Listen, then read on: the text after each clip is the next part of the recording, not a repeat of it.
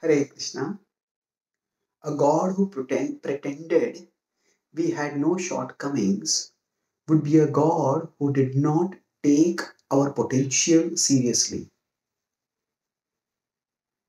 Suppose a parent tells a child or a teenager that they're perfect, that they have no shortcomings at all. Now, this might seem affirming, self esteem inducing, but actually it will be potential destroying because everyone has to grow. Everyone has to learn discipline. Everyone has to learn virtues. Even if they have abilities, they need to practice to hone their abilities.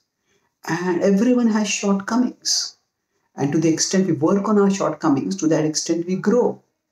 But if we don't work on our shortcomings, then we can't grow.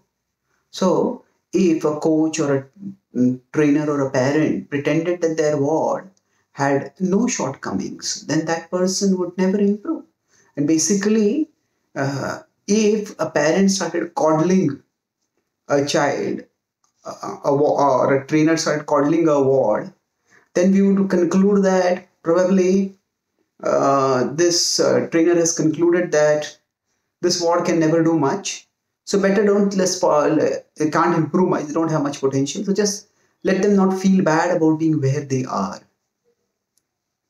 And this similar dynamic applies to God. That if God did not instruct us about what things to do and what things not to do, then that means that God would not be taking our potential seriously. Each one of us can be much, much better than what we are right now.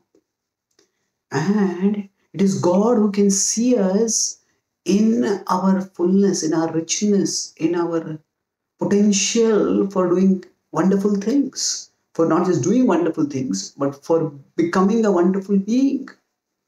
And because He takes our potential seriously, He also takes our shortcomings seriously.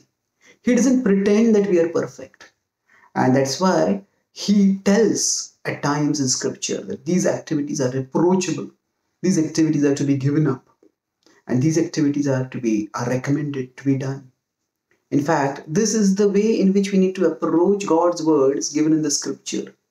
As stated in the Bhagavad-Gītā 16:24, Tasmat Shastram Pramanam Te Karya Vyavastitau Yatva Shastra Vidhanoktam Karma Kartum Iharhasi.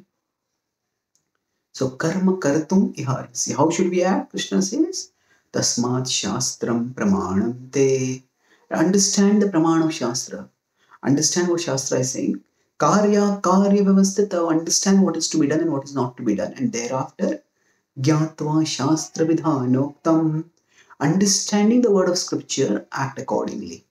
When we act in this way, then we can fulfill our potential. And thus, God points out our shortcomings so that we can have our ultimate coming. We can come to our full potential and come to Him for a life of the fullest happiness that we can ever have. Hare Krishna.